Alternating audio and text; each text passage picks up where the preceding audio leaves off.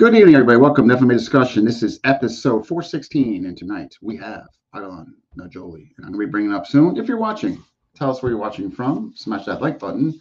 If you have questions, please put them on the right-hand side. I will definitely get to them. And we're just getting started. And here he comes.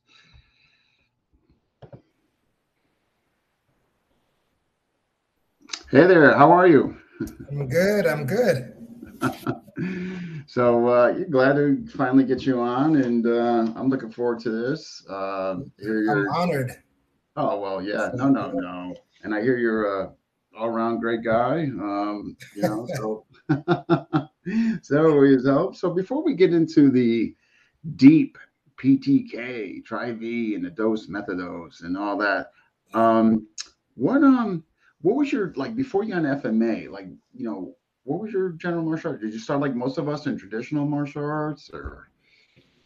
Yeah, I mean, I started really like most of you because, ninjas, throwing stars. I'm from New Karate York. Kid.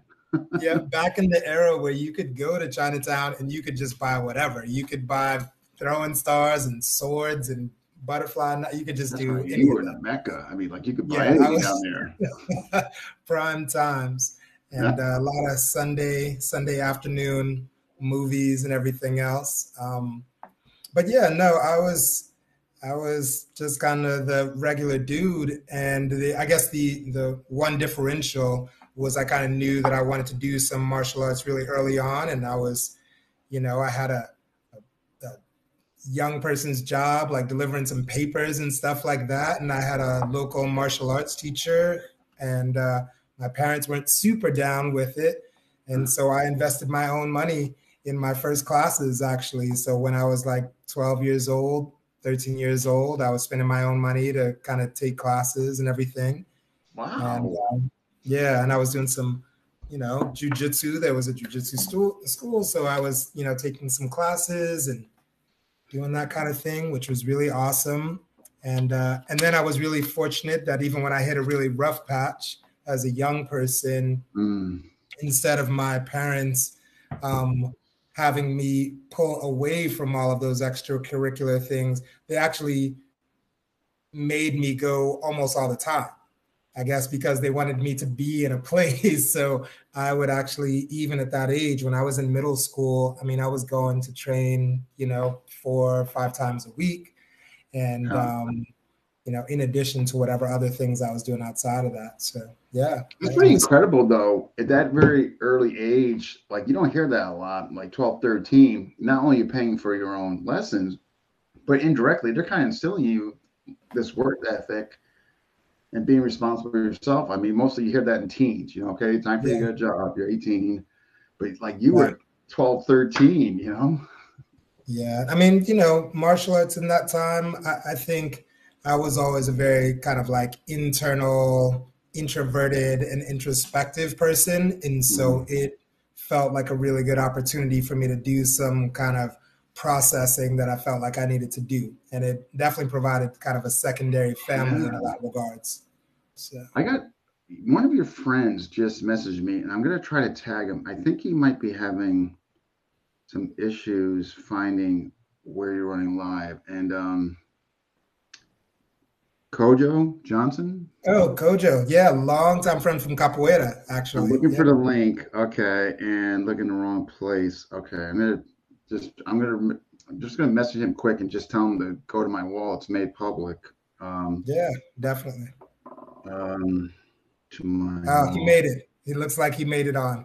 Oh, okay. All right. Okay. All right. I was just about to message you. I'm glad you found us. And we got folks jumping in saying hello. We got Eric O'Brien. And we got Royce Ramos. He's in your area. By this. Yeah, definitely. Catherine. All right. And we got Kojo. Kojo's down in DC. Oh, okay. DC. Okay. Yep. So, all right. So what was the art? I mean, what were you doing? What was the traditional art? You're saying jujitsu? Yeah, so I was doing jujitsu during that time. And then once I got into high school, I was wrestling and wrestled in high school and in university as well. And nothing like super profound, but I was doing it the whole time. And it was really great as far as like, work ethic and conditioning and doing Yeah. something that's real, application oriented.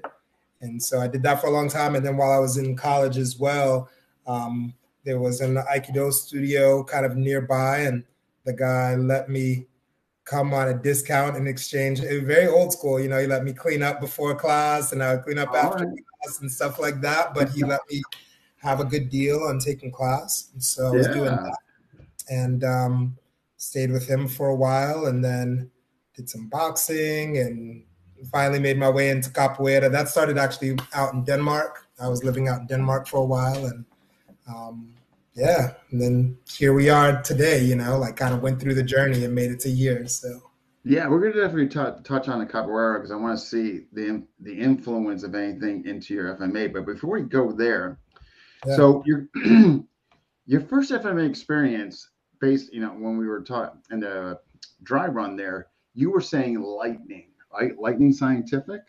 Yeah. So how'd So you run into that? I mean, how'd you get exposed to that? so I was, I'm here in New York, or at least I'm based in New York, and finally determined after a lot of years of doing capoeira and running a group that I had actually time and space enough in my life to look into some Filipino martial arts, which was something I had been interested in for a long while. I'd seen in like film and media and all these other and heard about from friends and had an interest and finally found I had some time. And so I did some research and kind of checked out some schools.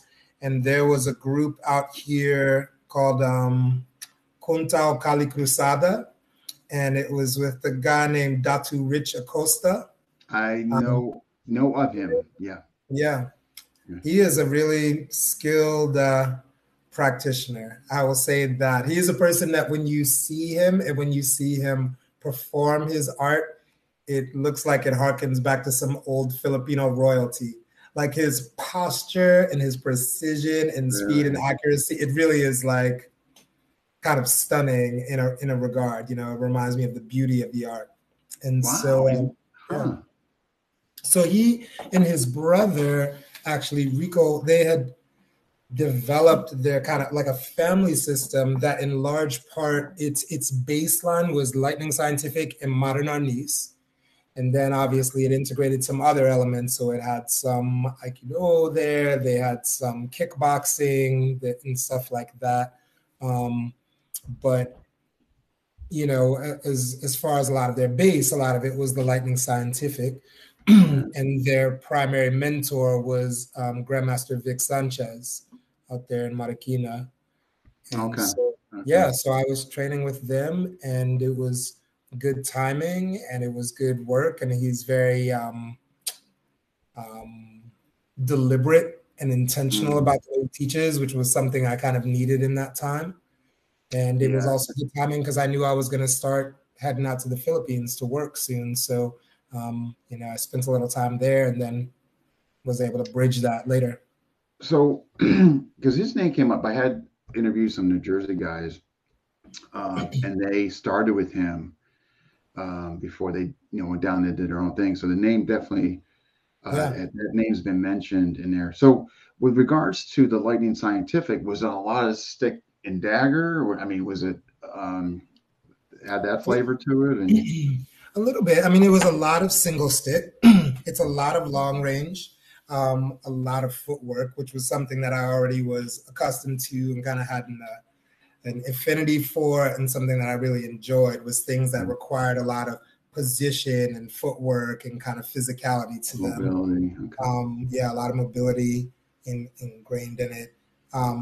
Obviously, speed, obviously, accuracy.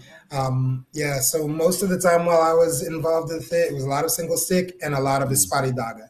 And Yeah. so those Yeah. were the two things that we spent a lot of time with. And then even in the Philippines with Grandmaster Vic, that was his focus a lot of times was a lot of Okay. Daga and a lot of single stick. All right. All right. That's kind of consistent with everybody I've Yeah, had on regarding lightning. yeah, In there. And we got Kurt Chicken Salute from Alaska. All right. All right. So now, okay, you go to Philippines for work. You train there, and ironically, it's where you find PTK. So you didn't find New York City. Yeah, yeah. Which there's a whole bunch out here, I I find out. mean, not Bill McGrath, not Greg Yeah, Allen, not Tom Bizzio. yeah. Like everyone's out here. Didn't know, but I'm going to go to the Philippines. yeah, There's nobody here in New York. So how would you get, yeah, I know you're training with Vic as far as lightning. How would yeah. you cross bridges with PTK there? Yeah, it's a, and and speaking of that New York thing, it's funny because when people out here are like, I can't find, I just want to train on my own because I can't really find a teacher. And I always say, like, within New York in this region, we definitely have a higher density of like Oh my master level God. teachers than they have in the Philippines. Like, Yeah, I think it's that's like fair. Yeah. just within an hour and a half of here, you can hit like so many. So it's crazy. No, like if like you could say that about Connecticut where I live. Yeah. I mean, New York City. Yeah, it's like you go around there down to Philly, upstate New York, New Jersey. I mean, there's just so much, so it's crazy. That doesn't constitute a New York, man. Yeah, Connecticut, okay. yeah. So But you're yes, over there. How'd it happen? yeah. So I was living in Makati. So I was working for an organization that does what I do actually is kind of help design and teach pedagogy around working with young people and curriculum for working with young people in kind of like long-term temporary housing. So if there's like a natural disaster and people are moved into a place that initially was built for a few months and ends up being years-long housing, we start developing programming for that place to really support young people. And so I was out there for that. And I'd already kind of established I was going to train with Grandmaster Vic. And, you're going out to Marikina every morning to do that before work. And it would be hours because, traffic in Manila is like It's a insane. nightmare. It's like insane, I hear.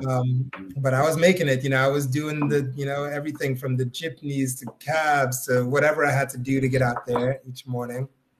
And then somebody was like, there's a guy who teaches right around the corner, basically at this place called the Salcedo Tennis Club, like down in the racquetball courts. And so I was like, oh yeah, I'll go over and check that thing out.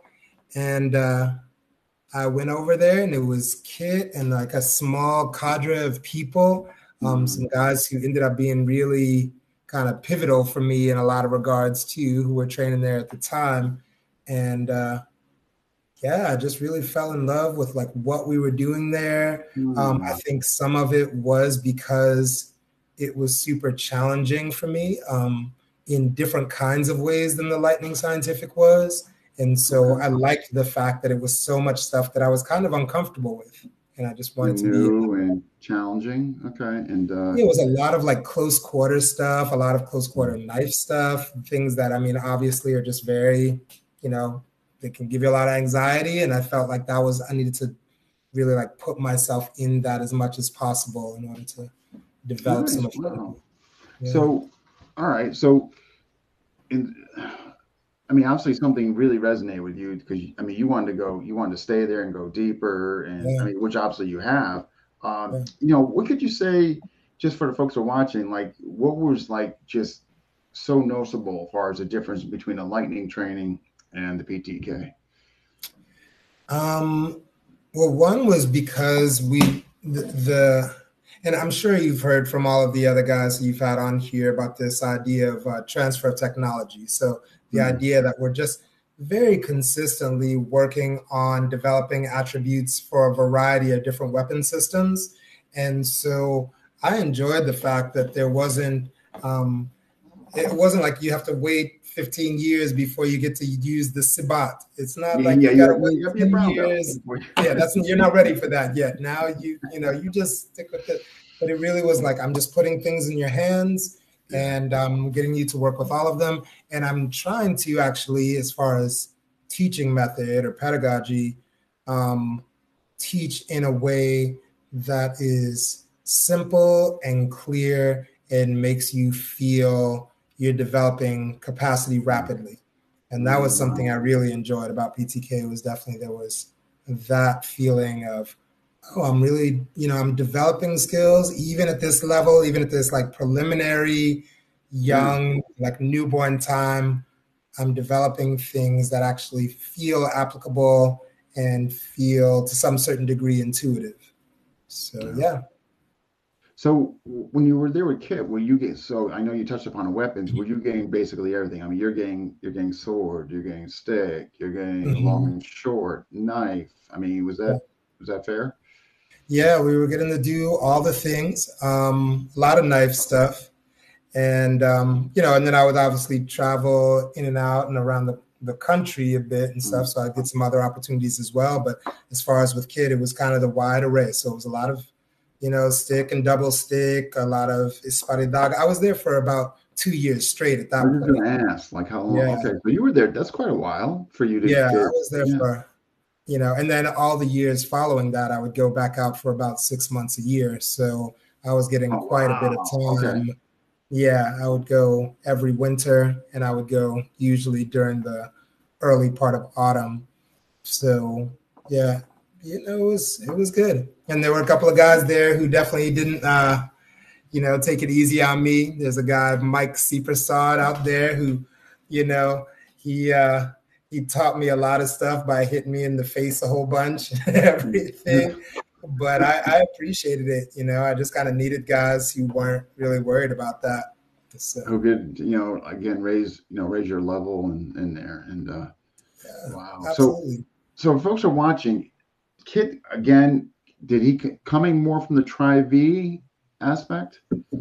Yeah, I mean, Kit's first teacher, his early on was with Tuhon Ramel. Those were some of his like introductions into the art.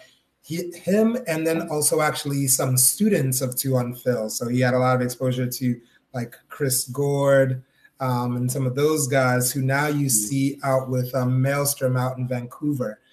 Some of those guys, Zach Garcia, those guys were peers of Kit's, but they were also mentors, I think, at the same time.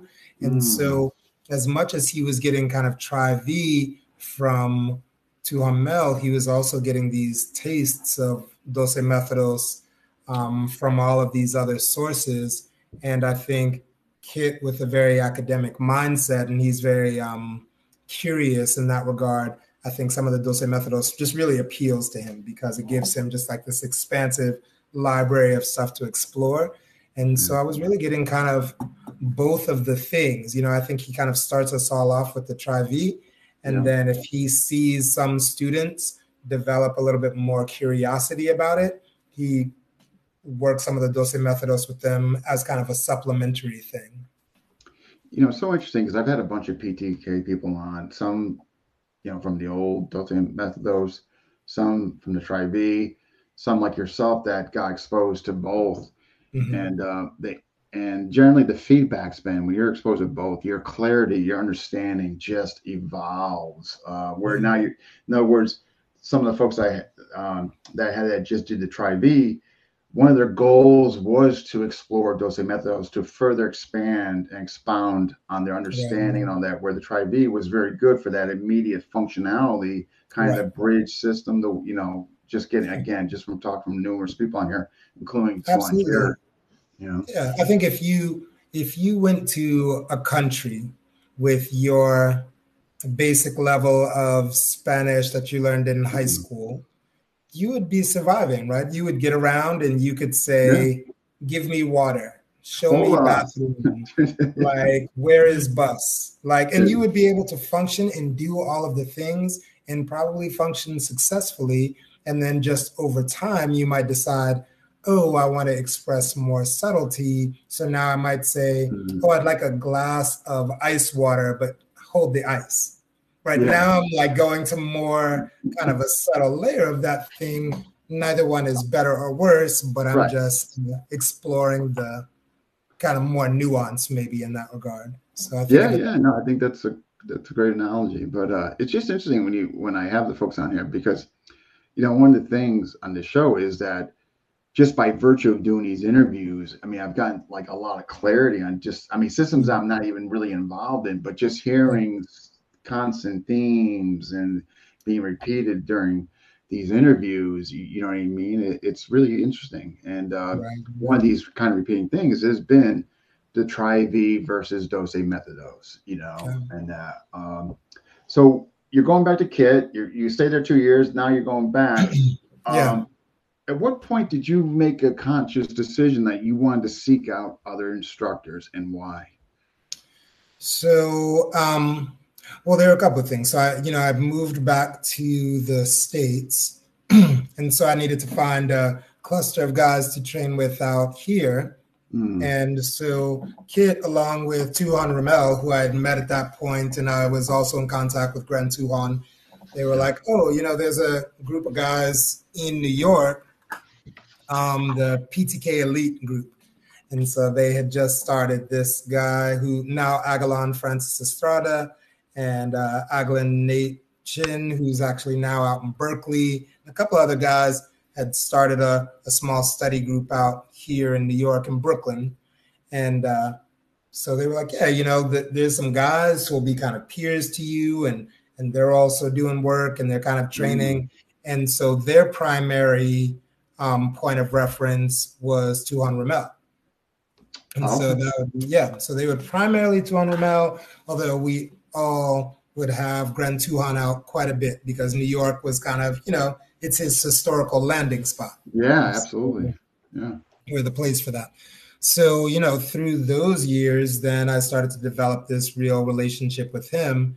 And what I got from both Tuhan Ramel and Grand Tuhan was this sense of legacy and history, and maybe some of the whys of certain things. Why is a thing called what it is? Or why do we maintain a subsystem within the art that might seem irrelevant to some? Or why is it important in this way or that? And so I think that was important to me. And I also, just on a personal level, have a lot of I think it's really important, this idea of connecting to kind of like the roots of things and to the history of things, and also to use martial practices or combative practices also as a tool in communities for teaching our young people about how to have better relationships with their elders, how to have better relationships in their communities, how to relate and learn the etiquette of various communities. And so having them as kind of some kind of core points or central points also provided that element to the art as well for me, and just gave me some points of reference. And then I came in contact with Tuhan Jared after that. I think first probably in the Philippines at one of our large like Southeast Asia conferences or something, but more and more. Yeah, back when we were all doing everything together, back in the time when it was like back when everybody was a happy family, and it was like you would go and it was off the meter with the skill level and the talent in the house was just burning. It was super nice. But that's when I met Tuhan Jared, and I just really liked his approach. The thing that I think I get most from Jared is he really sees people. And he determines why it is that they are here for the art, or why it is they're here for the practice. So as opposed to the practice coming first and being like, I am just going to load you with this stuff and it's your job to learn all of these things and to take all of this on. Instead, it almost seems like it comes from the other end, where he is looking at the person and saying, what is it you need from this art? And so let's make it so that that's accessible to you. And I think that's a very ingenious way to do it. As opposed to just giving the same thing to everybody, regardless of where their background is or what they want, maybe. I like that approach, actually. And that I'm guessing that probably comes, maybe his work with other agencies and all that. So really trying to dial in and what they need, whether it's job related, so, I mean, in many regards, it's probably super connected to how he learned from Grand Tuhan as well, because I think that in his generation of instructors, that's how GT taught them. He was like, you learn this because that's what you need to know, and you learn this other thing because that's what you need to know. And he seems to still apply that. And he has always been really open, all of them have, about the fact on my part that I just refuse to be political about my training. I'm like, look, I'm going to be part of this organization and train with this guy and train with that. And you're going to have to actively give me a reason why I shouldn't do that. Like, Why you're going you to have to shouldn't do say out that. loud why Amen. it's a problem. Otherwise, I'm just going to keep learning, as much as I can. So I know. And that, I like that, they're cool about it. So that's fantastic. And that's another thing that's come up, through these years of interviews, like where some folks, it's like indentured servitude. You know what I mean? They can't leave and go train somewhere else. And I yeah, just think it's terrible. Like the student's the most important aspect. And just to be reined in or not feel like he can seek other people out for further understanding. And I find that instructors that do that or embrace that, I yeah, find that the student will come back around because they really appreciate that teacher that really invokes that and encourages that. yeah, That's been my feeling and understanding, and I do with my students. Say, look, I don't have all the answers. You owe it to yourself to go out there and find out what you can and bring it yeah. back. You might find something that I didn't know that you can bring back to us. It's like you're trying to hold both of those ideas though simultaneously, right? Because you also, as a teacher, are saying, I would like to have you develop at least some level of core understanding or some fundamentals so that you can actually take advantage of the opportunities when you go to see someone else, right? Yeah. You don't need to go to Grand Tuhan and learn how to swing a number one strike. Like, Yeah. I will do that with you. Yeah. Do that with me for a while. And so that by the time you go spend time with someone like that, you're really able to take advantage of it. So yes, perhaps in the beginning, I'm like, Yeah, right. Yeah, the student's got a month in. Yeah, but and like in then your case, a couple of years. I yeah. mean, yeah. Then at that point, we're grown folk. Like, no one's telling you where to be or to not. It's not like I your just yeah, job or like something. I couldn't imagine telling my students like I ran into a couple incidents where Yeah. I didn't, for various reasons, didn't enjoy the faction, didn't enjoy the person, whatever it may be. So what I told don't go, I said, look, I want you to go and I want you to tell me what your experience was. Because they could have a completely different experience than me. So for me to go just tell them, well, back in so and so, I had this miserable, you know what I mean? That's to me, that's just unfair. Let them, find out Yeah, absolutely. Absolutely. Yeah. They're learning something, they're hearing something in a different way, maybe even the same thing that you said to them 50 times, and this other person says it again, and they're like, oh, did you ever hear this thing? Yes, I've said that to you before, but you just said You it just another chose not. You just chose not to write it down or remember it. So, wherever you have to Jeez. go. So, all right. So, are you currently? You're still with Jared, two on Mel and Kit, correct? Yep, exactly. Okay. So those are your kind of your three primary. Yeah, exactly. Okay. So, That's my what can you triumph. tell? I guess about the three, some similarities, differences as far as their approach to methodology, Sure. and that. Yeah, absolutely. Okay, so I guess I would start with Kit. And, Kit definitely, again, is very much a constant learner. So he is very invested in the relationship he's been developing with Tuhan Philip and all the learning he's been doing from him.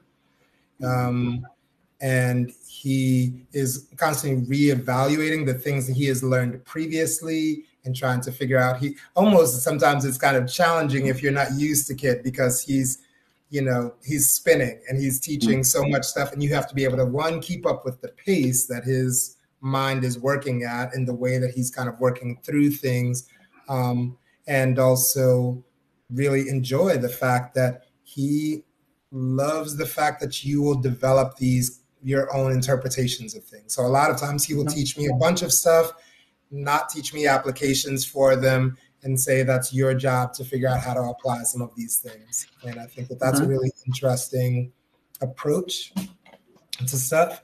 And he wants me, the other thing I think that I really enjoy about Kid, and I know I'm always like highlighting him, maybe because he doesn't come to the States as much or because he's very quiet on social media. So I feel like I have to, cheerlead for him.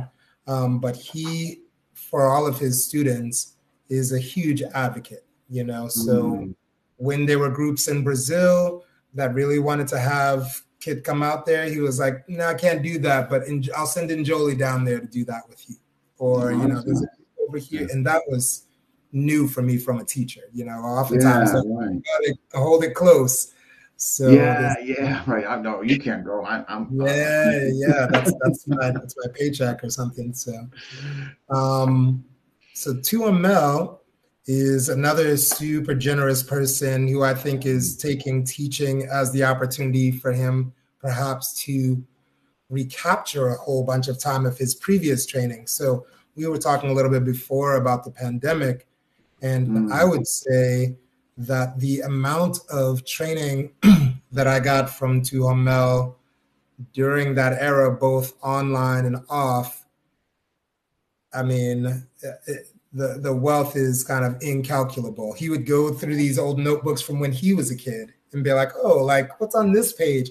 Hey guys," and he would just get maybe just 10 or 12 of us teachers from around the world. He'd be like, Mm. "Meet me on Zoom," and he would do like a 4-hour session on Zoom, just like going through all these different details of things and doing translations of Oh, stuff and wow. talking about language and history and stuff. And so I just felt like, what the value of this thing is. I mean, you couldn't put a number on it. And he Yeah. was just offering this to us because he wanted to see us be better teachers. And he was like, I just want to know that you're out in the world and that someone's maintaining as much of this stuff as possible. And so I always appreciate that. And I continue to appreciate the fact that he's very supportive of me. And again, Mm. even with me being a person who, as much as I work with all three of these teachers in many regards, I stand in front of the PTTA. Like that's where I'm getting my rank through, is through Okay. Jared and through Kit and everything else. But never does that discourage or dissuade Tuhan Mel from teaching me or being Right, like, oh, even though you're getting ranked. you're not Yeah, supposed to know. that's nice. Never Yeah. have felt that, never Yeah, seen you that. know what? I had him on. I thought he was exceptionally friendly. Yeah. I thought Mhm. he just seemed like a great guy. Um, Yeah. We just need to like let people be good. yeah, Like we want people to be problematic. We need to like let people be good. yeah, Uh, no, he's very outgoing, friendly. yeah, Yeah, I just thought he was, yeah, seemed like just a great guy absolutely. to be around and learn from, you know? Yeah. And then Jared, I think is that, like I said, he understands like martial arts as it exists in the West. Like he has a real clarity about like he was like, I know what the structure needs to be. I know Mm, how students perceive organization and what organization looks like to them. I know what they need from structures in order to get the maximum out of it. And so he's been able to order his curriculum in such a way, his programming. He's very, I think, at least from what I've seen, he's very deliberate about his relationships with students as well. mm, And I think that that's a really particular thing that a lot of teachers don't know how to navigate, but he's very particular in the way that he manages his relationships and his time and stuff. And I think that's something that is a subtle thing that perhaps sometimes is not always recognized, but that he does particularly well. Um, and he makes sure to carry himself, his public carriage. I think does a lot very of well. to the art. You know Yeah. what I mean? Oh, Like he's no, not I out do there it. wrangling, talking Yeah, crap, being a horrible person, saying things about. Like he carries himself very well he as a does. great representative of what instructors should look like. Yeah, he really does. I mean, he's highly respected and comes in high regard. I had him on there, very professional, very reluctant to speak when he was on here negatively on anything. Yeah, I mean, and there's no you would know this better than me, but he seems like he's got a fast growing organization. Yeah. Yeah. And it's not coincidence, I'm Yeah. guessing, Absolutely. Yeah. Absolutely. I mean, I've checked his programs out and all that, and I could see why. It's the structured organization, the silver, the gold, and all that, and what he's doing. And then you got the sub programs based on, if you want more into the military or law enforcement aspect. Right. Right. So, yeah, he's clearly doing something right for sure. Yeah. He's figuring it out. So, yeah. Now, so you get so it sounds like I mean, obviously with Tuan Jared, definitely the Tri-V though, right? yeah. Yeah. And then with Exactly. Tuan Kit and others, then you're getting some of the dose methodos and that. Yeah. Okay. It ends up being a great opportunity for me. I mean, you go to a BTTA event and like those dudes want to fight. Like that part of it is like, that's a given. Like you're not going there if you're not interested in fighting and sparring and doing that practice.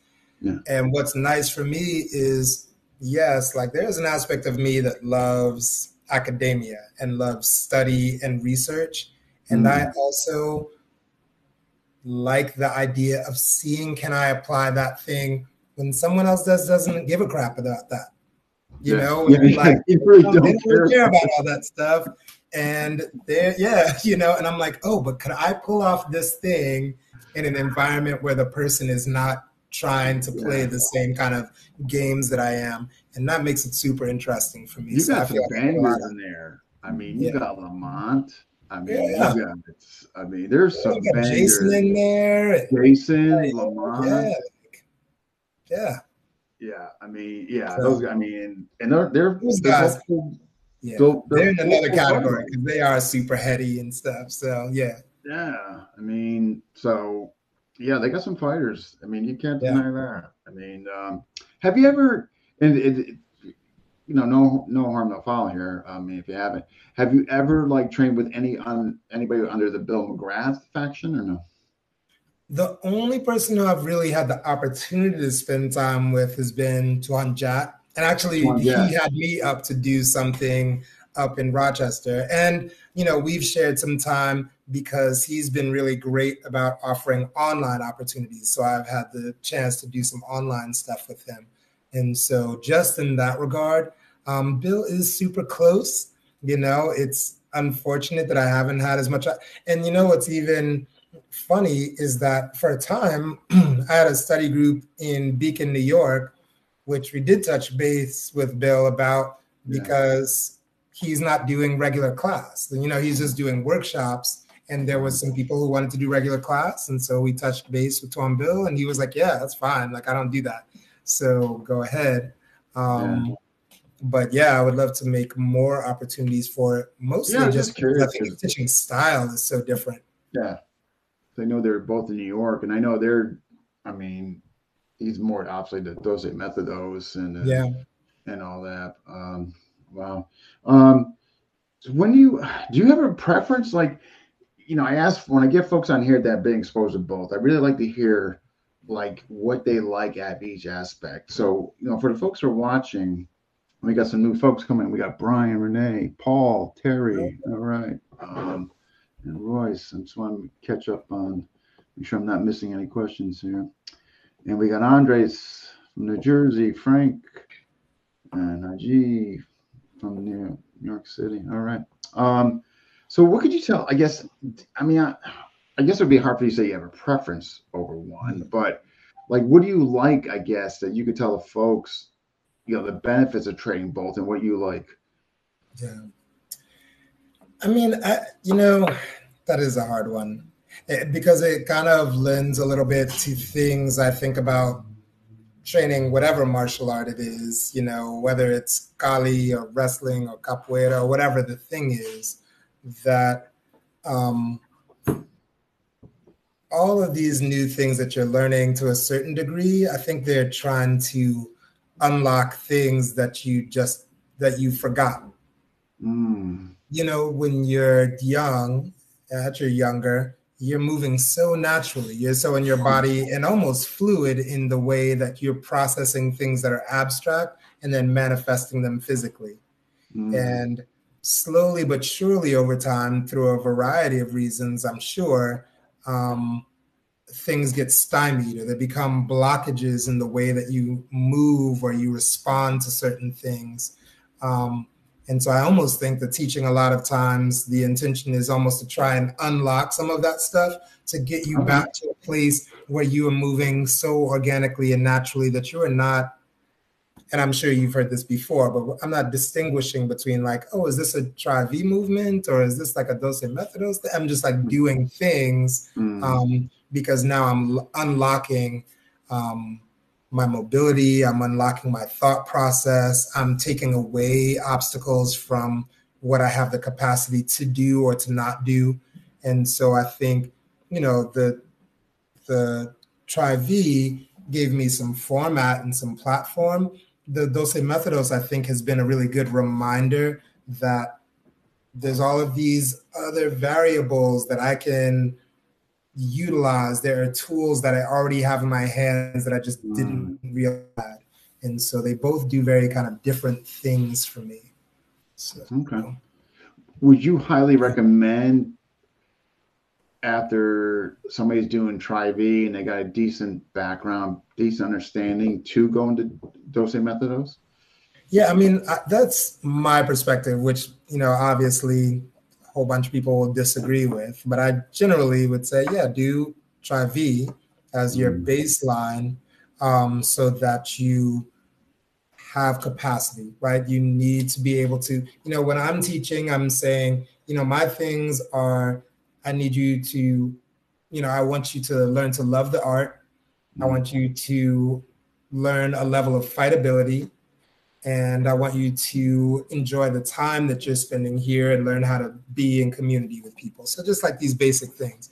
And Tri-V, I think, helps you get to those points most rapidly, right? So you're developing fightability, you're feeling super empowered, you are able to interact because you are developing a baseline of language, basically physical language it might be, but you're developing language so you can communicate with other people. And I mean not only other PTK people, but if you can swing a number one, like you could go to some other FMA school and go and take a class, like right, fundamentals, right?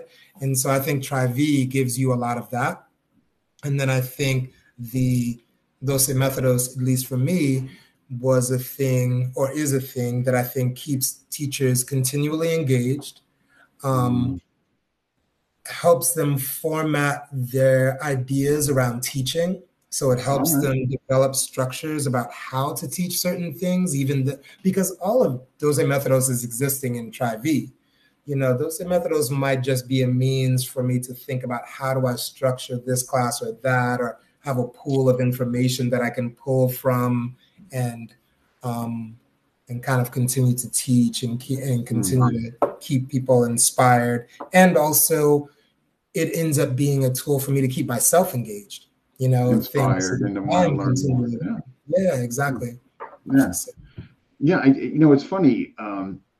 Again, you know, I've had a few shows on this, and it just really interests me. Like this, you got these two methodologies, but they're not so far removed. You know what I mean? And you know, just by talking to people on here, I thought they were like two completely different animals. But by virtue of the shows, I'm like, wait, no, you know what I mean? So it's been really educating and neat to kind of see that. And a lot of folks that have been on here discussing it too have mentioned stuff that you mentioned, that, you know, while the Tri-V is a platform, Dose Methodos will help you govern how you run your classes and what you can in there. And that's fascinating. Yeah, I think, you know, probably during some other time, and probably this led to a lot of GT's kind of evolution and transition to working more in the Tri-V, is that it just became too heady. You know, it got so heady that people kind of forgot, well, you're also supposed to be fighting here. Like, remember that is kind of one of our first priorities. And it is one of the things that I like about FMA in general, right? It's one of the few realms. If you look at martial arts that come from historically colonized or disenfranchised people, They are the martial arts that never forget that they are combative arts first, right? They never kind of sacrifice this level to think so highly philosophically that they weren't going to continually remind that they are combative at their core. And so Tri-V, I think, was GT trying to remind that as well. Reintroduce that. I got it. Okay. That makes sense. Okay. Yeah. All right. Okay. So at what point did you start teaching? I mean, when you got back to the States? The first couple of years when I got back to the States, I was just training with the guys over there. Because like I said, at that point I would go back to the Philippines generally every winter. So I would go from February through April, and then I would go back there 2 other times. I would go at the very beginning of summer, kind of early June for a month, and then I would go in autumn for a little bit. And so I was, just kind of in my teaching place and wasn't structured enough in my time here to really be doing class. But then when I became Lakanguro in 2014, I guess, that's when I started doing class of my own. And part of that was because I felt like there was since I was mostly just taking class, there was a whole bunch of stuff that I was learning from Kit that I didn't feel like I was having the opportunity to expose people to. And like I said before, with him being one of the few of these teachers who does not come to the States, I felt like it was really special, a gift that he had given me, and that it was something I wanted to make sure got shared with other people, on this side of the ocean. So I started doing class then. Okay. Yeah. Did you find when you're coming in and you're gaining information, did it give you a better and clear understanding just by transmission to students? Yeah, I mean, I think it always is that. I mean, I'm already a very intentional and kind of a hard ass, like kind of deliberate person in my practices and general, like the way that I teach is very structured and the way I write. I mean, not just in Kali, but like in the world when I was a teacher in schools and things like that. And the way I learned, Kojo is on here from Capoeira, and he knows my teacher who I had for a long time, and would be like, your toe needs to be pointed like this, and then the angle of the shoulders needs to be, he was very like that. And so what that, that has its downsides, but what its good sides were, I was always very observant around body mechanics and structure and being able to try and note or observe what's going on with a person in their body that might be holding them back or might be causing them not to generate what it is that they're trying to generate. And so, teaching just gave me more opportunities to practice that as a skill. Yeah, definitely. So, with your students and all that in respects to them, do you give them mostly Tri-V or you give them a little both? I would say in all of the Yakan stuff, I pretty much do all Tri-V stuff. Up to yeah, okay, all right. Oh yeah, all through like Yakan 1, 2, and 3, which is kind of the first 3 of those ranks, I do all Tri-V stuff. And with little pieces to kind of get people prepared as far as mechanics and stuff. But and then as far as Doce Methodos, it's usually in the Lakan ranks, partly because some of those people are starting to, they might be running a study group or they've developed a strong enough base of fundamentals that now they're just starting to think about how to put them all together more or interested in being a teacher. So yeah, usually that's how I do it. So all right, because you touched on a few different ranks there. So what is rank? It goes in order. So and again, they probably, you go to whichever organization and they'll add some and take some out and subtract some. Maybe Jared. But with Jared, it's like you have Yakan 1, 2, and 3. Okay. So that's the first three. And then you have Lakan 1, 2, and 3. So Yakan are all the like student ranks and preparing Okay. to, you know, Lakan 1, 2, and 3 are all of the kind of intermediate or students who are more interested in working towards teacher stuff. All right. Okay. Lakan Guru, which is basically like an apprentice teacher or a person who is in the process of learning to instruct. And so there's a 1, 2, and 3 in that. Then Guru, same thing, about 3 years of that. And he's tried to be a lot more deliberate now, at least as far as in-person stuff. And I would say Pikiti University has its own kind of track, but in person looks like this. Okay. So Guru 1, 2, and 3. And then Matasnu Guru, which talks about like kind of a level of mastery in terms of skill. Right. And so that is still an instructor rank. It has 3 within it, Isa, Dalawa and Tatlo. And so then it moves after Matas Nuguro, then you go into another group, which is Agalon and Mandala. And then I think Agalon has 3 in its rank, like another Isan Dalawa and Tatlo. And Mandala has roughly 5 in there. Oh, right. Mandala has 5 levels. Okay. Yeah, I think people are Mandala for a much longer stint of time. A lot of it is organizational and working on structuring community and helping support other teachers, helping support groups. So that takes a little bit, I guess, more time in terms of involvement. And then it goes into Tuhon and all of the different Hagdan, which are in Tuhon. So, wow. Yeah, there's quite a few. Okay, all right. Because I've heard. I tried to simplify it some, just by making it 3 in each, because otherwise it was like kind of crazy how people were just kind of skipping around all over the place. And so yeah. No, it's good. It's some more to there. Yeah, I mean, again, it looked like if you just go on the website there, it looks a very well organized, structured. Yeah, definitely.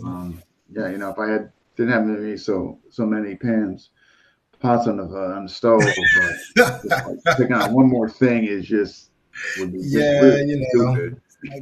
Just like that. And I hate you do that and then you can't follow through, or because you've just got too much going on, and it's just. I really do, though. I think when you're learning whatever thing it is you're learning, you're developing so much, particularly when you just develop so much of a skill set in that thing. Then it's more kind of conceptual, you're kind of researching. So I don't even know if it's a matter of like, oh, now I need to start from the beginning and do 20 years of PTK. I just need to spend some time, maybe practicing or sparring with someone who does some PTK, or having some conversations and starting getting the ideas and see how they apply to things that you're already doing. Investing in that way. So, yeah. That's true. Yeah. If you got a decent background, I mean, then you can kind of extract and, you know what I mean? Through conversation or like interaction, you know what I mean? Wow. 200. Wow. 200. He is the master of puns. He's like, he is definitely, if he has mastered anything, he has mastered the pun. Renee is, he just kills me, man. That guy is just too funny. So with your students, like, how do you introduce sparring with them? As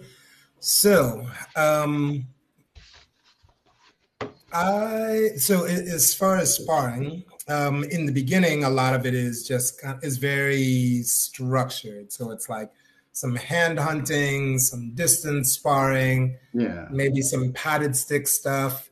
And then I don't do any live stick stuff until they're in the yakan, at least. And for a couple of reasons. One, just because it's just not interesting to me. Maybe that's just selfish. I'm like, just seeing people who like are not actually deliberately trying to do anything in particular and are just running around getting hit and hitting each other. Swinging for the fences. Yeah, like it's just not super interesting to me. And you could just kind of do that when I'm not around. But if you can do that. Yeah, do that some other time, So I prefer when at that point I'm like, oh, okay, like now we're actually trying to do some things and you have some Yeah. specific objectives. And even then, oftentimes I might be fairly structured in some of the practice. So I might be like, you are only allowed to use cinco tiros.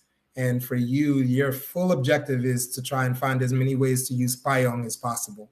And so you need to be imaginative with just like limited numbers of Mm. skills and see how many ways you can apply just that thing.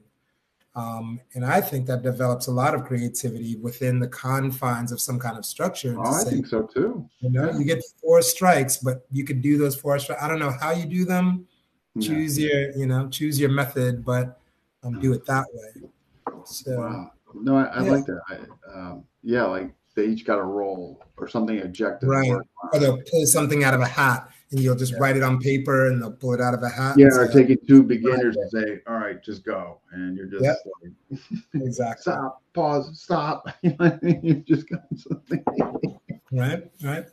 The other one I know that I do a lot with some of my partners out here when we practice some sparring is we will choose particular applications and we'll really try and look at them from their both offensive and defensive applications. So we will create a square on the ground of maybe about 4 feet by 4 feet, and one person will stand inside that square.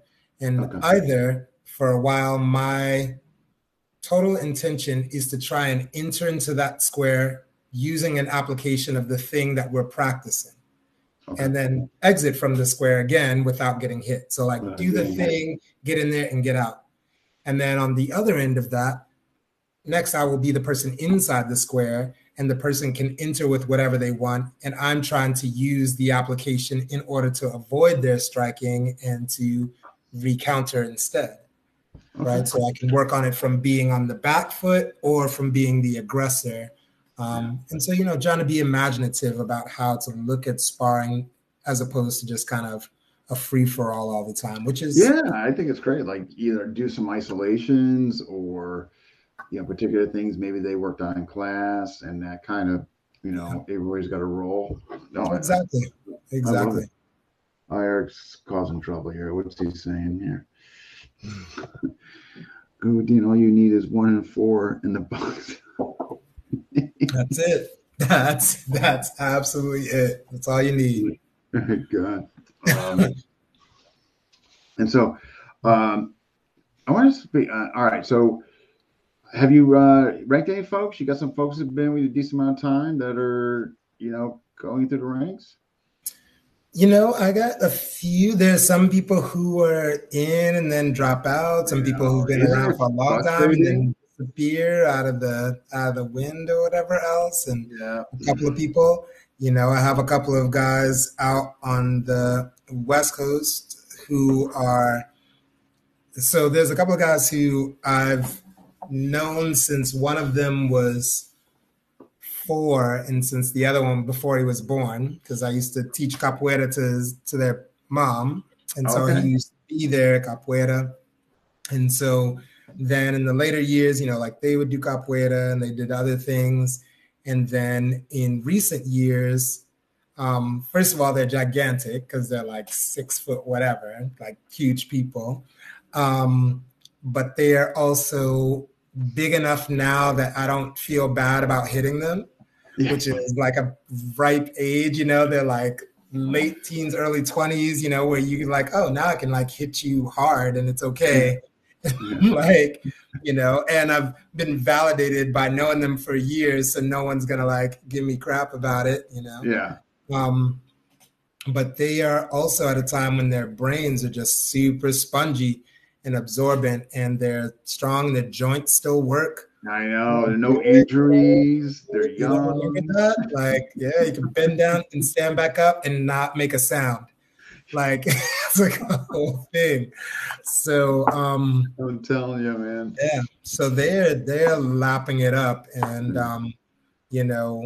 one of them is leading the study group out there, which I think has been a really cool experience too. Oh, that's As a nice. person Okay. in young 20s to be like learning about leadership and learning about running a group and doing that kind of thing. And then the fact that the other person is his brother means that his brother and his mom also trains. So they as a family all train together.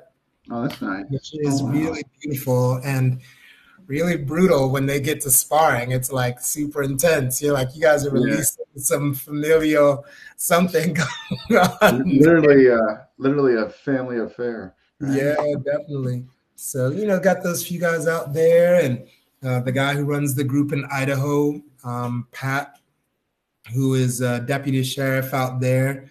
He had a long time, 25, 30 years in karate before. So I think when he came into Kali, he just already had the mindset for what training looks like. And I think that was something that was really special because he came there knowing, one, what it means to have to sometimes just practice by yourself, because sometimes students don't show up and it's just you. And he is a person who consistently does that. Or if one person shows up, like he's still there training and teaching, and is really diligent about his practice. And so I always really respect that a lot, because I know that's a hard work. And then, and then we got the guys out here in New York who have to deal with me sometimes. In some ways, I almost think it's like harder sometimes where you have had a teacher there very present with you. And then when that starts to shift, that center point is gone. And so now you have to recalibrate and create your own new balances. And I've seen that in other groups, not just in Kali, but in other groups before, versus a group that has almost always been operating fairly independently. And so right from the get-go, had to establish structures for how does this community work together? How do we communicate to each other? How do we support each other in the best way possible? Yeah. It's good stuff. And we got actually Sensei E is on there. That's cool. So yeah, and he's awesome. His approach is forward thinking, his isolation techniques is great. He truly knows his students. Yeah, wow. That's a big, that's big kudos if Sensei E sends that out here. That's like one of my, one of those guys. Oh, that's awesome. Okay, I want to just touch, you have a unique way. I thought the way you approach your seminars is really neat, like no two ons. And I thought that was so refreshing to hear. So for the folks that maybe are not aware of this or don't know, why don't you explain, like, what do you do? I think it's really neat, though. Yeah, I started doing this event maybe 8 years ago, small at the time. It's called Allies. And, there were a couple of things that I wanted to really make sure were a part of it. So one of them was that it wasn't just going to be kind of superstars of martial arts who I bring through. I wanted it to be folks who even, me as guru, lakanguru, even as a student, were always really supportive of me, of my group, that I'd seen at seminars go out of their way to make gestures towards younger students, to really support them and do that. I felt like there was, I don't know how to explain, but some ineffable quality that's around support and allyship and friendship and community and partnership. So that was one of the things. The other thing was, yes, I did decide that this event in particular was not going to be an event where it was going to be, focusing on Tuhans. There would be other events that do that. But there are a couple of reasons for that. One, again, I refer back to Capoeira a lot because I had a lot of time there, and that definitely speaks to it. But there was a guy who was a teacher, and I knew him for a long time. Great capoeirista, not really a guy who I liked very much, but he definitely, I still listen to get the golden nuggets. And I remember one time him saying something about, these teachers, like these old teachers who've been around for a long time, like they don't need you to be their fan. Like people already know them. They have people who, have been following them and working with them. He was like, we need to be each other's fans. Like we need to be highlighting the next person, the guy over to your left and right, and kind of really featuring them kind of the way that you do with this show, like really, we're not, it doesn't always have to be the guy who, is the top Yeah, of the heap. It just has to be a person who is trying to do good absolutely. work. And so I wanted it to be focused on that. And the other part of it being that I think that it should be a reminder also to Tuhans, Mm, because the reason that we all know Tuhan Ramel in the States is because GT was bringing Tuhan and like pushing him out to the front and being like, you teach that. Or yeah, he would bring Jared and be like, Jared, like, go ahead, you teach now. Like, nice. he would, you have to make space for people. And so I think it's a good reminder for us to do that. And so that at some point in time, I won't be able to teach it my own event. It'll be my job to just be like, I need to find some other people who I feel like it's important for us to uplift and for us to highlight. Mm, And so I like the event to be really focused on that.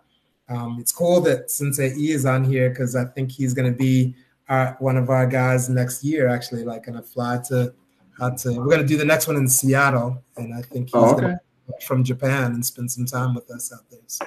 I think it's great what you're doing. I just love that. Where anytime that's music to my ears, where people are giving opportunity that might not get it or have to wait on a Yeah. basic level or popularity or whatever the reason may be. But I just think I love that. You know what I mean? And we got a comment here from Kurt. Let me just see. Within with a combo like Capoeira and PTK, that has a heavy demand of musical athletic capability. Hmm. What do you do when you have a student that doesn't have any musicality in their movement? They can't dance. They have a Wow. hard time flowing. So that's his question. What do you do if they're just not musically inclined or and Yeah. it's affecting their movement? I guess I mean, it's that thing we were talking about a little bit before is trying to be really observant of where they're holding, because a lot of times it is that we were saying this earlier, right? Like doing martial arts is supposed to be reminding us of things we probably already had the capacity for when I was 6, 7, 8 years old and just didn't Mm, even give a thought to my body. I just did things. yeah. And so now, probably our job most of the time as teachers is to try and figure out what are the holding spaces, where are the places where we're clenching or kind of afraid, or our body is still holding some trauma, and we need to maybe be a little bit more technical and scientific on how to release that. But I think a lot of times we are able to kind of talk people through it so that they can indicate some of the feeling of a thing in a very tactile way, in a very somatic way, and then they can replicate it. So yeah, exactly. Returning to that state of play, right? Yeah, like taking the pressure off them mentally, man, and just letting them. Yeah, because I imagine if because if you're a student, you're having a tough time. You're having a tough time. Yeah, Everybody knows that you're having a tough yeah, time. I mean, yeah. that's not a good day. But if you could just make it where try to make them comfortable and say, "Hey, look, just I want you to go back to, just look at this play. I just want you. You know what I mean? Like that could be like really helpful to them, where they don't release the pressure. You know what I mean? And And being able to note the moment so that it's a replicable thing. mm, So, I talk about this when we work with young people, for example. I don't know, you ever been into a classroom and the kids are going crazy and the teacher is yelling, they're like, you need to calm down. But I think to myself, and I remember thinking about this often, like if that student has never felt what it feels like to be calm, like how are they supposed to return to that moment? Like how are they mm, supposed to, they have no reference point for it. mm, So even in training, there needs to be you as an observant participant or an observant teacher being able to see when the moment happens, when it's done well, and when there's like a full release there, and be like, that's that moment. Like you need to do it like that. Like remember what that felt like? Try and yeah, do that thing yeah. again. Piggyback off that and Yeah. encourage and yeah, yeah. Yeah. No, yeah, I totally agree. I love it. Yeah. And Renee is saying Sensei E is a good people. We had a lot of whiskey at the gathering. Renee and whiskey. I don't know. Yeah, man, Shinkali in general and any kind of booze is like, And all right, he's also got another complimentary comment for you. Understanding of all range from capoeira and the weapons base is fantastic. Nice. Which leads to my next question. How has capoeira influenced your FMA, if it has? And full circle, has FMA influenced your capoeira? yeah. So I nowadays haven't been teaching capoeira anymore. I still consider myself a capoeirista, angolero, and so in that, been involved for maybe 25 some odd years or something like that, Oh, maybe man. a little bit more. And specifically capoeira Angola, kind of a more traditional style of capoeira. And there are a whole bunch of things that I take away from that, like from my experience, both with my teacher, with my peers, with my own kind of evolving and evolved relationship with the art. Some of it was definitely for good things and some for really challenging ones. So some of the great things I think with capoeira were that there was always this real reminder of the importance of remembering where things come from. And I think that that still remains with me as a reference point in terms of how do I treat Grand Tuhan, our old teachers, guest teachers. Capoeira, especially Capoeira Angola, is full historically of profound teachers who died poor in some favela in Brazil. Yeah. While their students, who just knew how to navigate the system, made all kind of money and like did everything else and like disappeared off into the world and kind of forgot this teacher. Forgot their roots or where they got. Yeah. Yeah.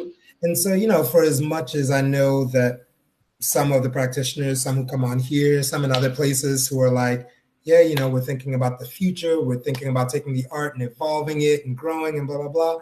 Like, don't forget who did a lot of stuff so that you could just kick it on Saturday and do it. Like you get to hang out on Sunday and hang out with your friends when somebody else was doing this for a long time when it wasn't popular. And they were struggling. They may still be struggling. They may still be struggling.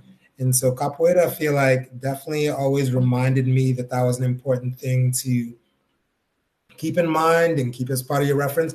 And then also, as a person who is teaching capoeira, when I bring teachers to teach at Allies, like I make sure I pay them fairly because I think it's important for us to start establishing a model wherein we look at the amount of time. If you did, I don't know, Dean, how long have you been doing martial arts? Yeah, it's going on 30, something You like would that. you would have like 2 doctorates. You know what I mean? Like if you think no, really, like if we But think no, I mean, much to your point, yeah. we would be, and oftentimes we don't look at cultural arts in the same way as we do kind of classic arts, and Agreed. so we diminish the amount of responsibility we have to the people who kind of like hold that art or being able to pay them or at least kind of express the fact that there's a certain level of gratitude. And so that I definitely got instilled with me a lot in capoeira.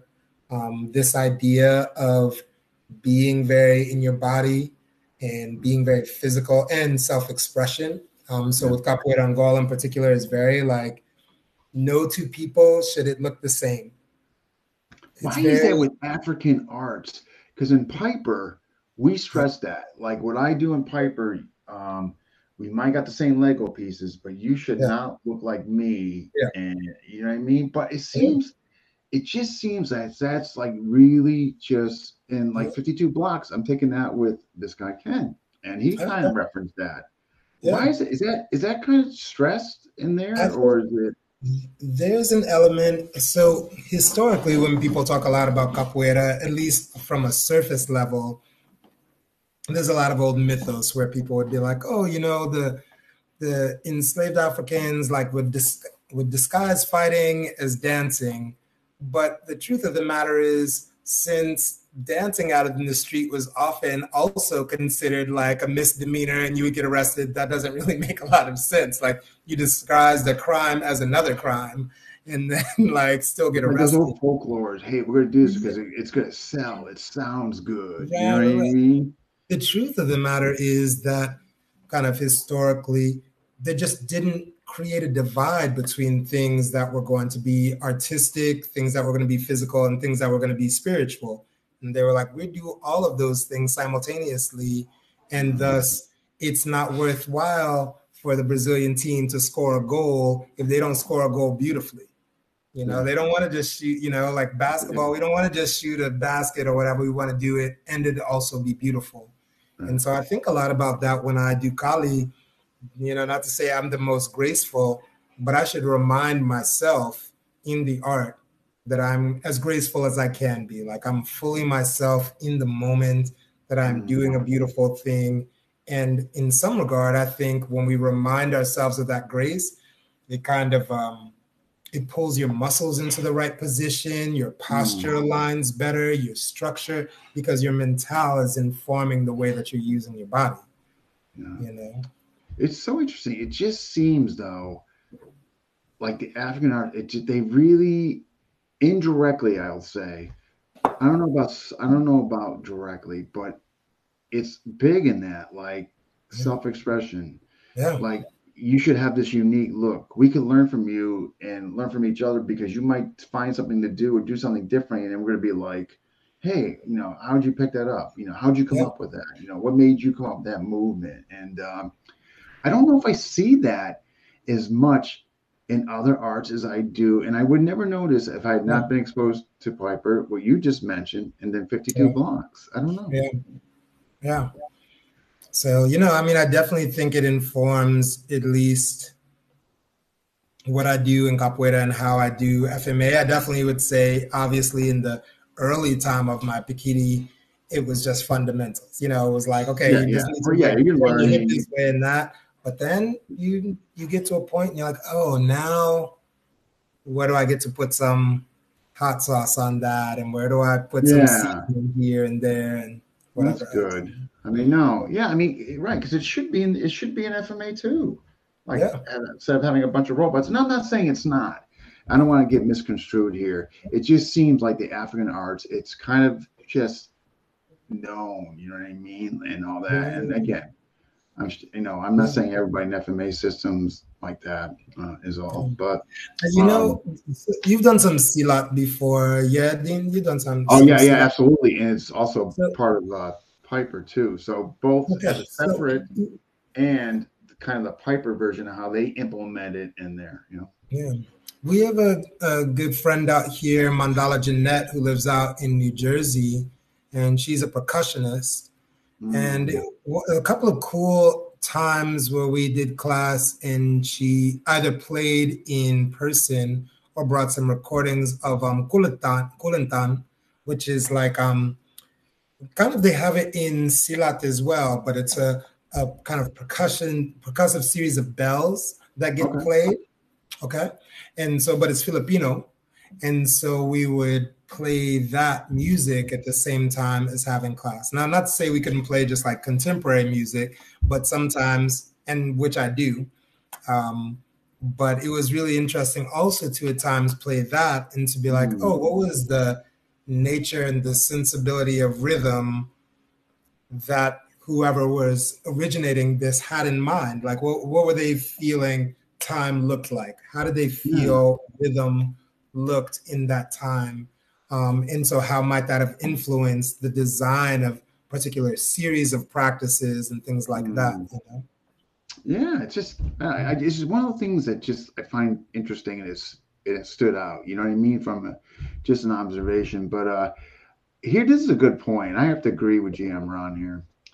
If you go unique, you get criticized, and I think unfortunately there could be some truth to that. Like you know, like here's this guy developing his own way. Like, what are you doing? How come you're not? How come you're not following the syllabus? You know what I mean? Right, right, You know, and all right, we right. got we got your friend here. Yeah, In the kitty, we have footwork on the takeoff, and the capoeira footwork has incredible principle of ranging in its attack and counters. Dancing FMA is also quite known. History, yeah, yeah, hiding the movements, yeah, and all that. We doing Carenza, yeah, yeah. Yeah.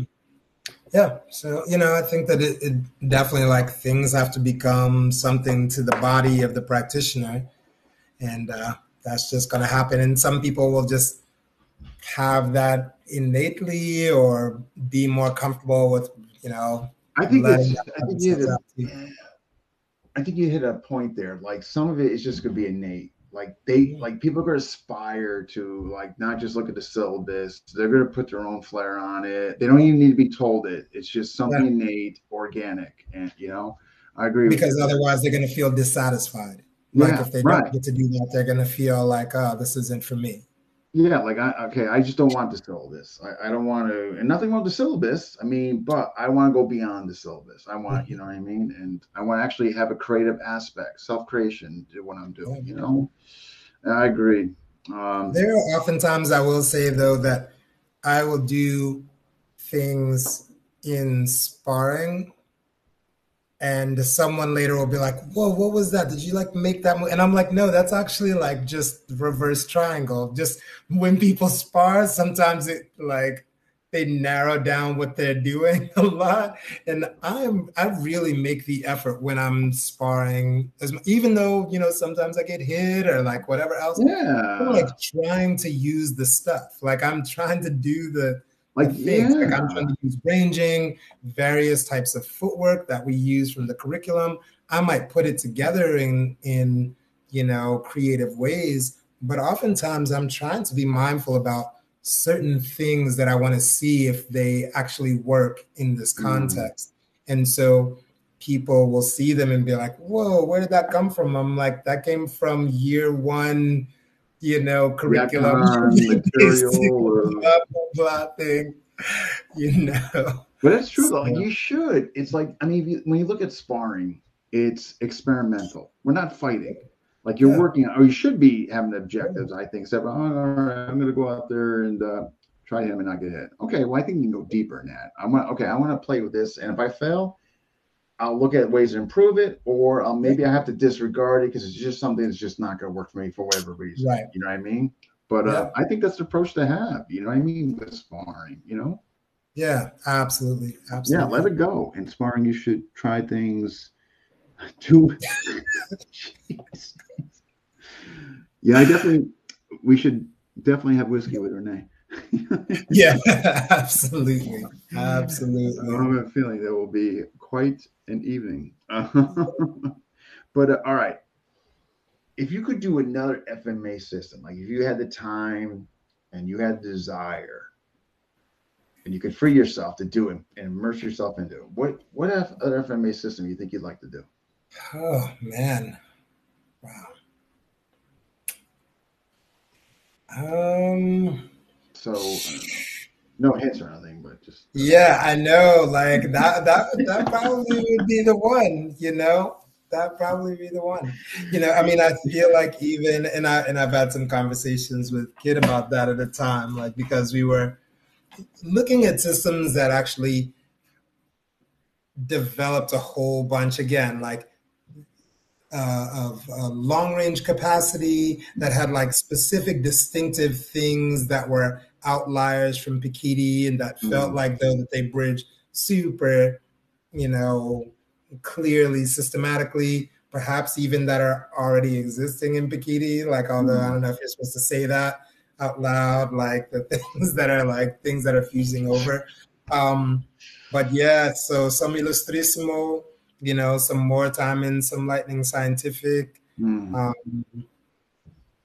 yeah, those would probably be the things. I would love to actually just get to spend a lot of one-on-one time with Bobby Tabuada, of course.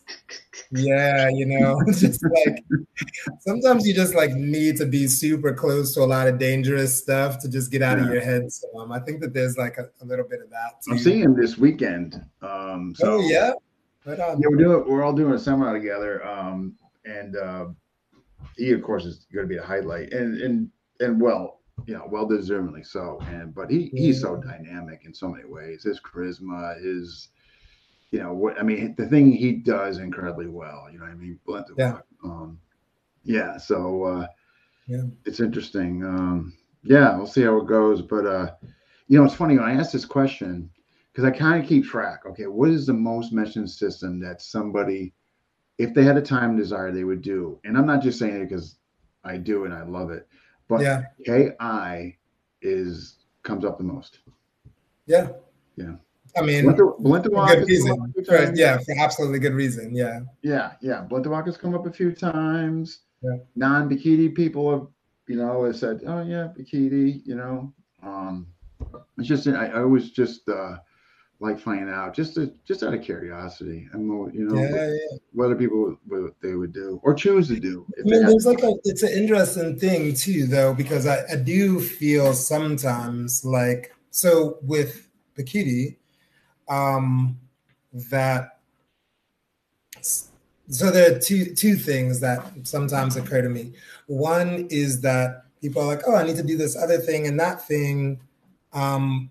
But part of it is maybe because they just didn't have enough exposure to know, like, some of that stuff is already existing within their own system. So, I'm pretty fortunate, like I said, to spend a lot of time with like 200 ml and stuff, and to be like, oh, actually there's like a whole bunch of stuff around that too, and there's a whole bunch of stuff around this and that and the other thing. So then I can be discerning about what are the other things I want to kind of go out of the system to learn and to kind of work on.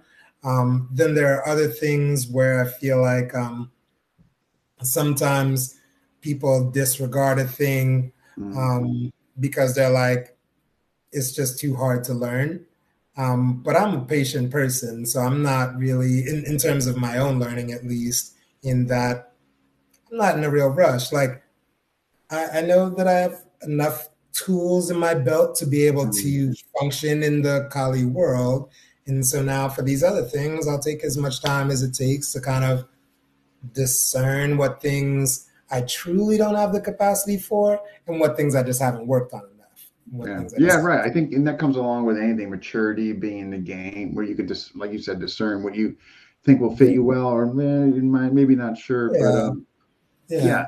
If I see a So value, then I I'm can, patient like you. If I see a value in it, I'll take the time to play around with the experiment and and kind of reap the benefits from it. yeah, And exactly. Yeah. but, And oh, then we I got can change things outside of that. Oh, it's Paulo is on yeah, there. Yeah. fun and dangerous puzzle to play with. Yeah, especially with Bobby. Yeah, he just woke up from a nap. Yeah, man. Yeah, get that rest up. Super smart. Yeah, definitely. Well articulate. Yeah. So what are your future goals like for you, yourself, system? I mean, what you got going on coming down the pike? Yeah, I mean, as far as overall, I just want to see some people growing. I think like there's definitely, and everyone has it for themselves as well.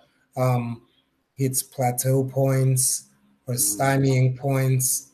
And so because every person is so different, um, it's a constant work to try and figure out how to help people and support people and growing past those things.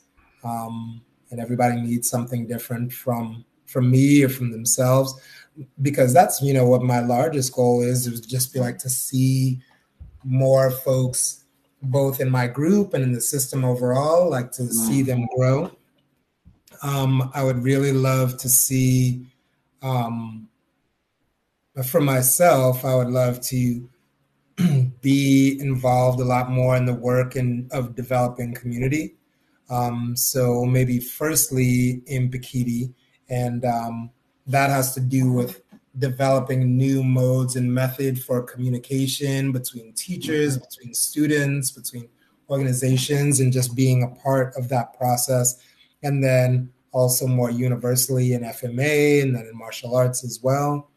Um, so those things are all, I guess, for me, goals in the art. As far as the training, I mean, that's just gonna happen as it happens. Like I'll be doing that, and Yeah. we'll go to wherever I can go to and that. But some of those other things, I think. I just think you seem so genuine that you generally really care about your students and your growth, and they're lucky to have you. I mean, I could feel that resonate, Thank you you. I know, through appreciate it. this interview. You know what I mean? That you generally really care about their future and growth. You want to be part of a community. You want to be good people, and have have goals and have a Yeah. purpose, and and you can hear it from you. And I think that's just great. I think a lot of people could learn from you.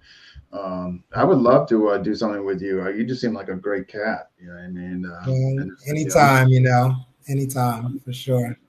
yeah, we'll have to because I've been talking with Royce and a few others. I'm getting together with other folks that are kind of close in that, and I think it'd be really fun getting together with you and doing something with a few other cats. Yeah, absolutely. We got some Renee, some Grand Supremo advice. It's not a twist on something else, is it, Renee? You seem, Yeah. yeah, absolutely. You remind me of me. I don't know if you're so caring, Renee. Oh, you know what, Renee? You are in your own way. All right, Eric, Renee, if you having technical technique problems, I feel bad for you. All right, Paulo, let's see. Yeah, man. I have not had a chance to train with Grandmaster Pogi. That's the one thing. I feel like Paulo's Grandmaster Pogi has kind of gone silent No, oh my, I'm lately. actually making a video for him. I'm a student of Oh, his. really? Oh my Yeah, God. Because yeah, I no, I feel take like this he's very gone kind of seriously. ghost and I Yeah, missed the boat on the yeah. trainings. Well, he So goes in and out. Sometimes he gets just mm, fed up with the community, and he'll kind of just go I in can his see own that. place for a while. So I then you can have to see that. touch base with his nephew Paulo. What's going Right, on, right. there, Uncle? Can you kind of bring him back into the forefront? I can see And so that. there's that Yeah, constant man. struggle. You know what I mean? But Yeah. he's real. Don't GM Pogi is real, and I'm a Yeah, proud man. student. And I'm in. I'm all in for sure. Yeah, so he's humble, not as humble as me. Nobody's as humble as you. Um, Oh my God. most people don't recognize that about you, Renee. I know you're misunderstood. Oh man. All right. Cool. But hey, I appreciate you coming on. This has been great. What are your final Um, thoughts for the community? You seem like such an insightful guy and all that. What would you like to tell the community as a whole?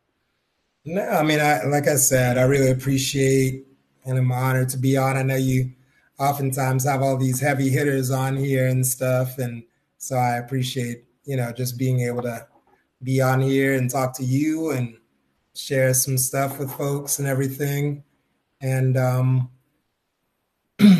yeah, I don't really know if I have much words for wisdom. I think if you keep the intentions good, you'll do faulty stuff. I'm sure I'm kind of a pain in the ass to a lot of my students and teachers as well. You know what I mean? But I don't think that, as a general rule, people think my intentions aren't straight ahead. Like that I'm Oh, not there for yeah, full people. full force. So try I and could keep that going. I think that's fair. I mean, So, you seem just very genuine in there. So, and the comments are reflecting that too.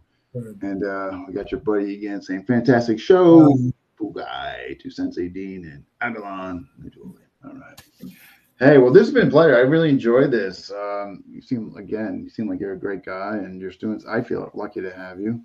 yeah, thank you so much, man. I appreciate it. Absolutely. Yeah. These are, and again, our show's not about just getting heavy hitters on here. It's giving people like you that obviously have something to offer, and you certainly do what you've communicated here and your value systems to your students and your appreciation for community and et cetera. So Cool. I don't know. Thank you. You're a heavy hitter in your own way. So Right all right. Hey, it's been a pleasure, and you take care. on. All right. You take care. All right. And folks, that wraps up episode 416. Who is next? Who is next? I'll tell you who is next. Burton Richardson next Friday. But I know we got somebody before that. But that just came to mind. Next Friday at 3 o'clock. Burton, and he's always kind of fun. What he's got coming down the pipeline, guys always coming up with some stuff to do, and yeah. Kelly Warren will be coming on soon for his camp. And who else is left in June? I'm having Jason. Jason will be back on. He's going to be talking about the World War II combatives. Yeah. He seems pretty knowledgeable on that. So we're going to hear about that. I know about it. Don't know much about it, just other than I heard of World War II combatives. So that'll be interesting. And I think he's going to be next week, actually, along with Burton. I think, yeah. Anyway, this weekend, big weekend, North Carolina, FMA discussion on the road. We're going to see how it goes. And if it goes successful, hopefully we will do more. Hopefully, right? So just testing out the East Coast for now. And what we got for comments? That's being that they're not as smart as me either. Great show. As fancy bald. Oh my god. And the lighting was decent. Thank you, Renee. Seek out Njoli if you're on the East Coast. He's a bad man, all right. That doesn't even need to be mentioned, but glad you did. All right. All right. All right, guys. So thank you for jumping and watching. And hopefully I will see you guys next week with either Jason or Catch Burton. Again, Burton's going to be talking about some programs he's got coming down. One of them just got released. I think it was today or yesterday. The trapping, hand trapping. Looks pretty good. Something I got to check out. Add more to the or stuff that I don't have time for. GoFundMe to get it. I know I gotta replace that. You know, it's one of those things you know you have to do, but you just don't get around to doing it because you think of 10 other things that you would rather do than replace a blind. But yes, that is in dire need of replacing. All right, folks. I will see you hopefully next week. All right. If I don't talk to you, have a good weekend.